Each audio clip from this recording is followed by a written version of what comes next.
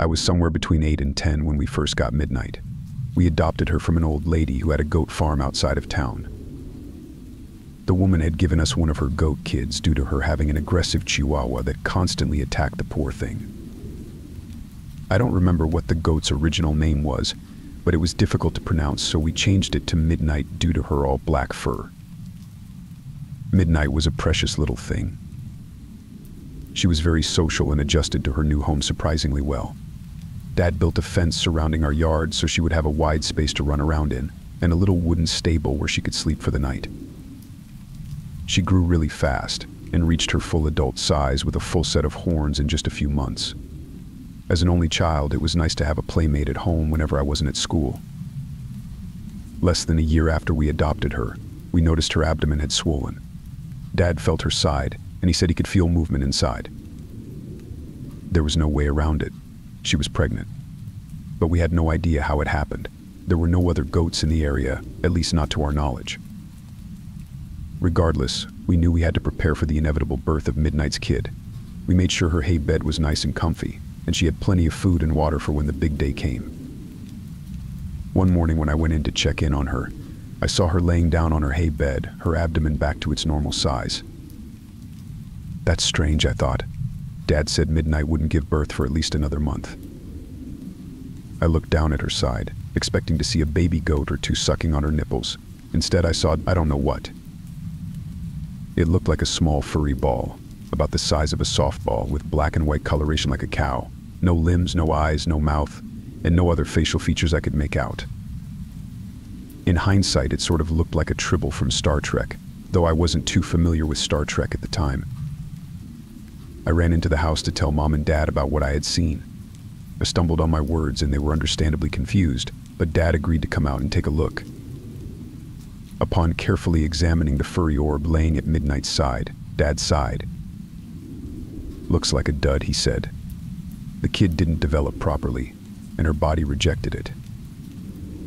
As we went in to tell Mom, I couldn't help but feel sad for Midnight.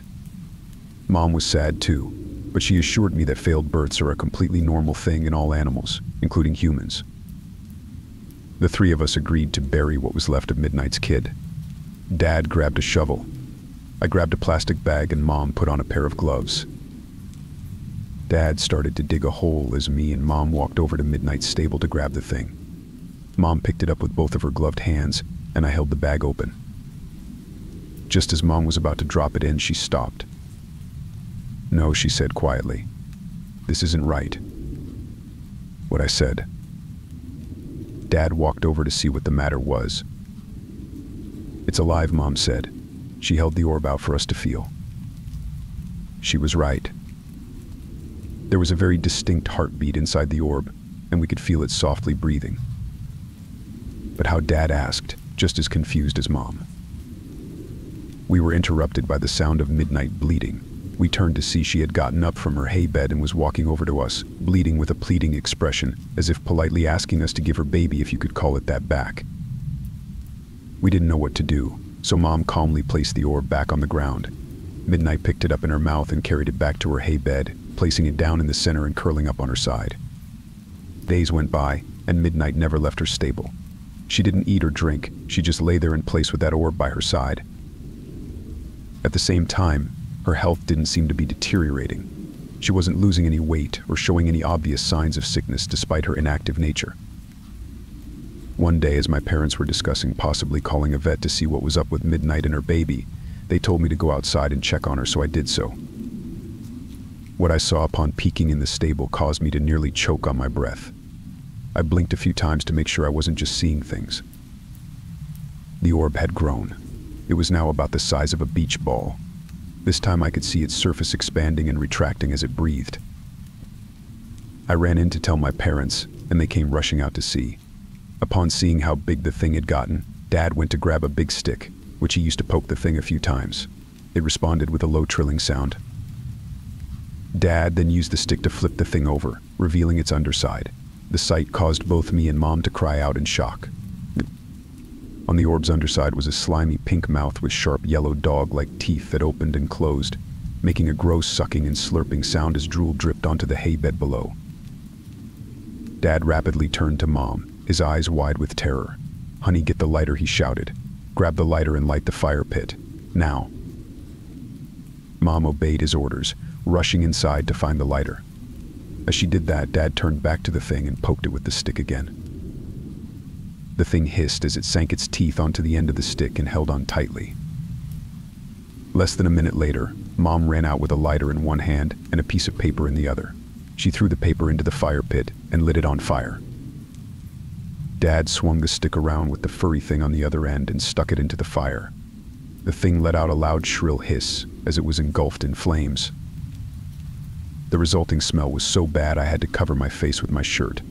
After a couple minutes, it had completely dissolved. All that was left of it upon extinguishing the fire were a few teeth at the bottom of the pit. After we took a minute to calm down from the shock, I realized we were so caught up in getting rid of her cursed offspring that we forgot to check up on Midnight. I ran back to the stable and peeked inside. What I saw made my heart sink.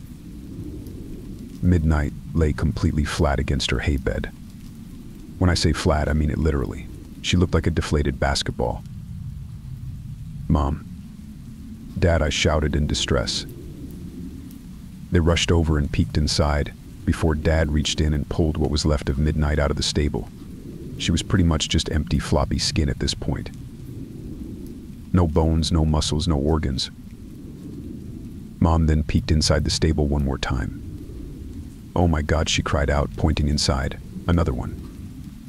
Mommy and Dad turned to the entrance of the stable. Sure enough, a small furry orb, just like the first one, sat in the middle of the hay bed where Midnight's body had been. This orb was light orange-brown with black spots. Dad then bent over and began to sweep the hay aside, and we gradually saw more and more of these furry orbs buried beneath the hay. There was at least a dozen in there. They varied in color and pattern, with varying shades and mixes of black, white, gray, and brown. Dad then told us to stay put and not touch the orbs, before running back inside and coming back out wearing gloves and carrying a black garbage bag. He grabbed every single orb in the stable he could find, shoving them into the bag until it was full. Then he carried the breathing bag to the front driveway, throwing it in the back of his pickup truck as he told us about his plan to throw it in the nearby lake and hopefully drown the creatures inside. After Dad came back, we double-checked the stable to make sure there was not a single orb left. Then we held a little funeral for Midnight as we buried the empty flat skin that was left of her. It's been 20 years since. I still don't know what exactly happened to our beloved goat, or what those things she gave birth to were. We rarely talk about it nowadays, but it sticks in my mind every day. My parents recently adopted another goat, this time named Pepper. I was understandably quite uncomfortable with this decision, but Mom assured me it wouldn't be a repeat of what happened with Midnight. At least that's what she claimed at first. But just this morning, she called to tell me that Pepper was pregnant. Pepper is a male goat,